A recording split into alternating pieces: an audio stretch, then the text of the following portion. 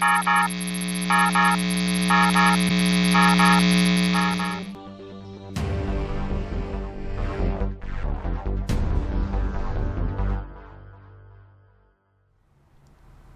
Hebrew fans, so I have finally finished my object of that dungeon, and here it is. And you can see, oops, wrong control there. Here you can see I have the window over here, and I put some bars in it. And this window is actually big enough that the bars weren't there. He-Man could actually slip through here with his shoulders on both sides to give you an idea of height. And so He-Man would probably be about this tall on it. And so obviously you just have to scoot underneath to get in the door. But you can see I made the top just like the sticker. So it looks just like the sticker inside Castle Grayskull with the same metal pieces and the rivets and stacked the same way. So this could actually be like the Well of Souls, I think it's called, where the monsters are all at inside if you wanted to.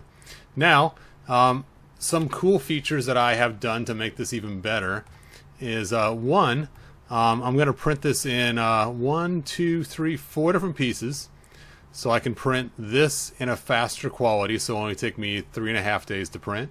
But then I want to print the skull in a higher quality. So this skull right here will be glued on later, and I made sure there was a nice flat landing spot for it, so I can glue that on. And second, this top is removable. Oops, how you printed separately. And you can see here that I added 4 little pegs that line up with these grooves right there. Let me zoom this out a little bit so you guys can see. There we go. And so you can see that those 4 pegs line up with those 4 holes. I've also gone back and remade the whole entire thing so the walls are thinner, so it doesn't take so much plastic. And this way I can still print it in one piece. And I made sure the corners were extra strong and extra thick so they don't break after it's been made. Now another cool feature, let me go ahead and put this below the floor so you guys can see this, is I made a gate that will be able to be lifted once the door is removed. So I have a channel cut out for it so that you can actually have the playability of opening and closing the dungeon gate, and that's why that's also being printed separately too. So here is the dungeon I'm working on. And again, it will have the tops removable. And the fun part about this is you could literally just put this right on the ground if you wanted to and not use the dungeon. Because, you know, of course the pegs will be little ways and things in the way, but it's still kind of cool, kind of fun for customizing. And then I'll have the gate that opens and shuts. And then I will glue the skull on before you guys get it, or maybe let you guys glue it on yourself. Super glue works great for this kind of plastic, so, and I made sure it was a nice flat landing spot for it. Alright, I did debate whether or not to put on these right here. At first I wasn't going to have it, just because it'd be cool to have a thing to push things through to them, you know, like food or whatever.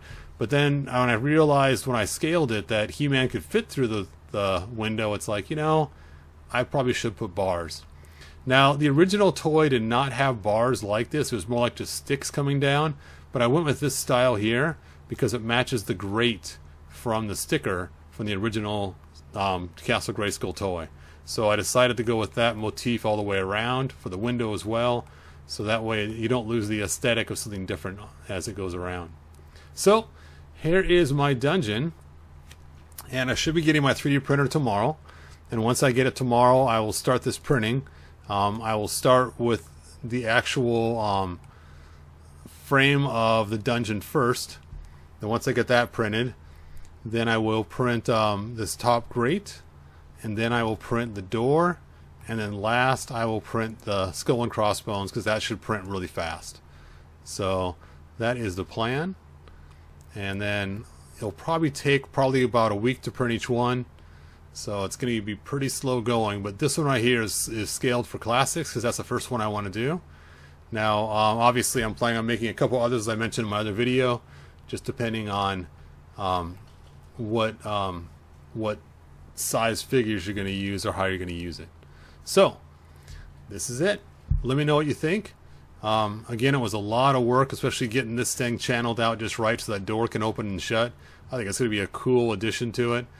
Granted, you can't open the door unless the top's off, but it does slide to the bottom And I did that on purpose, so in case it gets stuck, you can pull it through one way or the other. I was going to put stoppers on it, but then I realized you're going to put this on the floor anyway. So you don't need to have stoppers in the bottom, because those floors will be your stoppers. So there is the cool, unproduced dungeon. Alright, you guys, thanks for watching. Like, subscribe, let me know what you think. Let me know if you like the way the dungeon looks. I mean, I really like the skull and crossbones in front. I think it's really cool. But let me know what you guys think. And I will hopefully have some updates for you guys in a couple weeks. Alright, like, subscribe, tell your friends, and I will see you guys next video. Bye now.